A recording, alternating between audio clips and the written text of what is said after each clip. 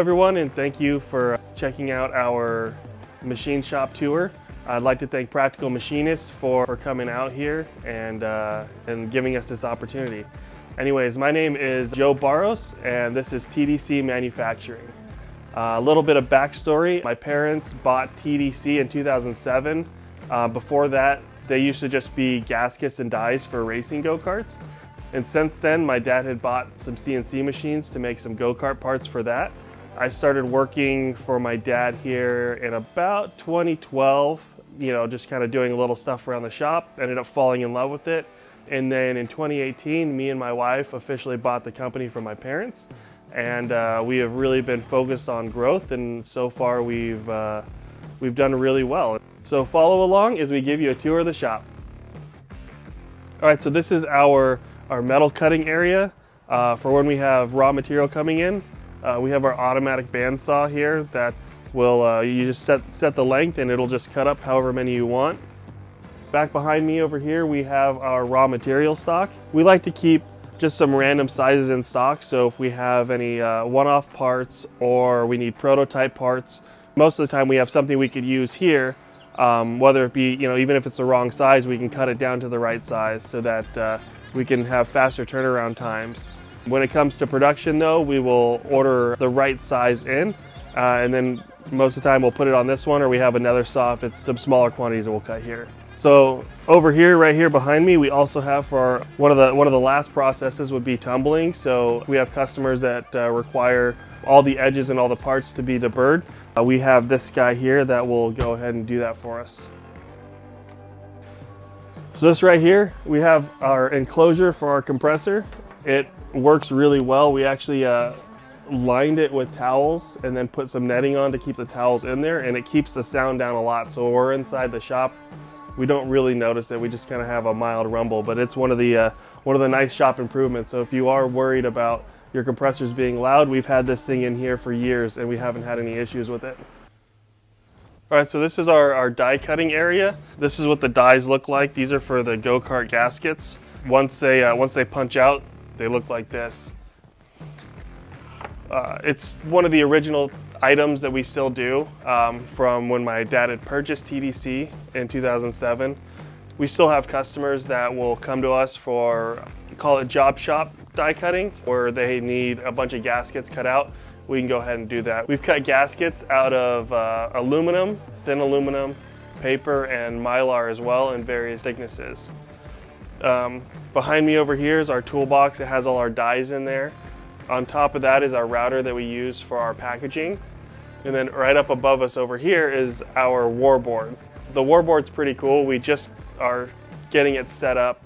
But what it is we can be at one of the other computers and we can update this Google spreadsheet so we can see what needs to get done, when it's due, what process it's in, has it been programmed yet?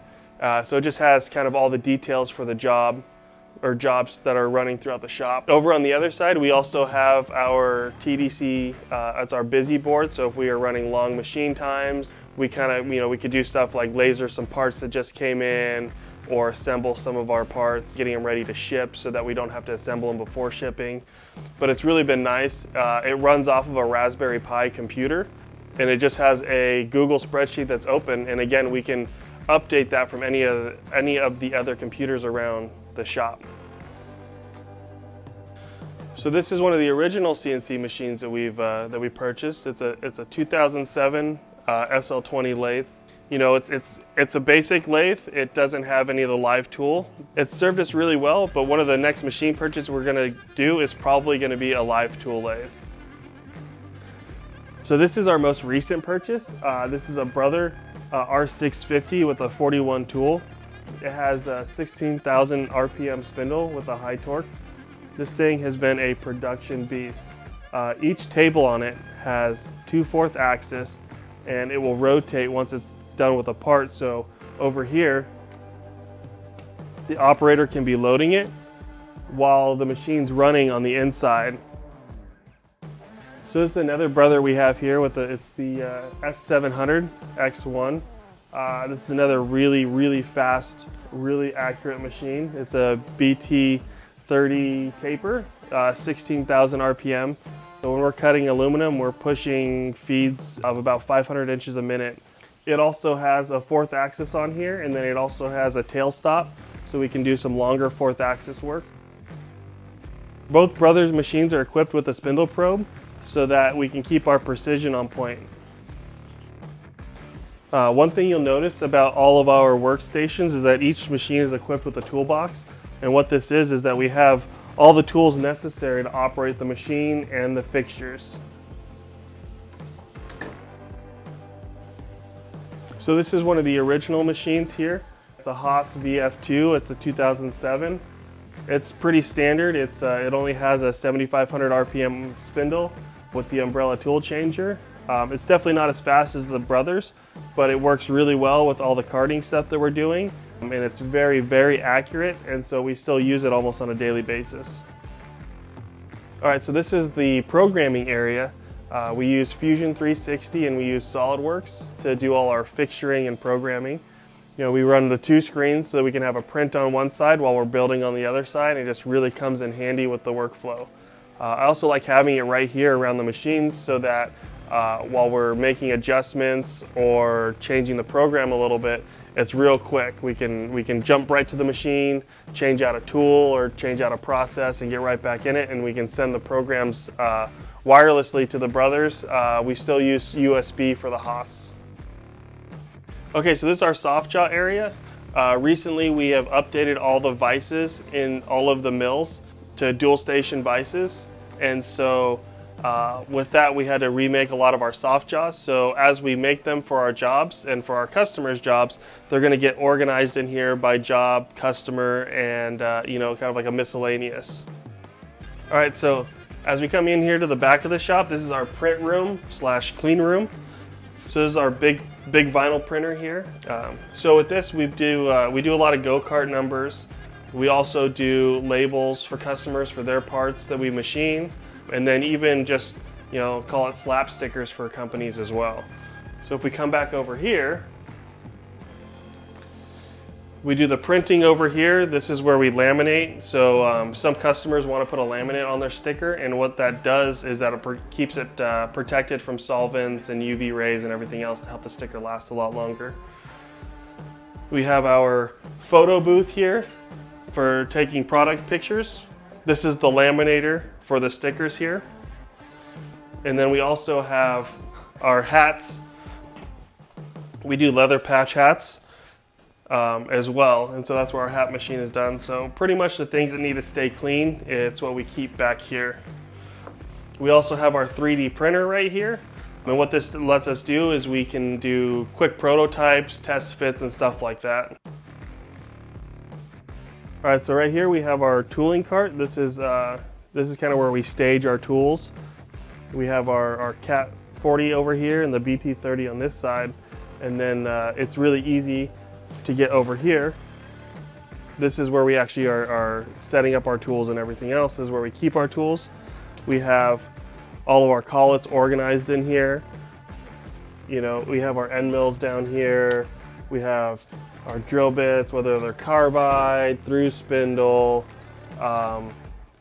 You know, we have more of our end mill stuff, and then we have our taps. So basically all the tools that we need to use are here, along with the tools to take them in and out of their collets. And then right next to that we have our inspection area. We have our granite plate here, and then we also have a microscope here for really getting that fine detail work. And here we have a lot of our tools for that as well. Gauge pins, no-go gauges, micrometers, pretty much anything you would need to do your inspections are going to be in this toolbox here. Over here we kind of have like our assembly toolbox. We have a lot of our hardware and stuff that we use for a lot of our parts in here. You know, right here we're just kind of showing off some of our stuff. Most of the time our in-process parts are going to be scattered around here, but you know, these are kind of various parts that we do here. You know, these are our coolant manifolds for the Brothers. We have our magnetic part stop, and then some other kind of odds and ends that we've done as well. You know, this was all made out of a single piece of billet here for this guy.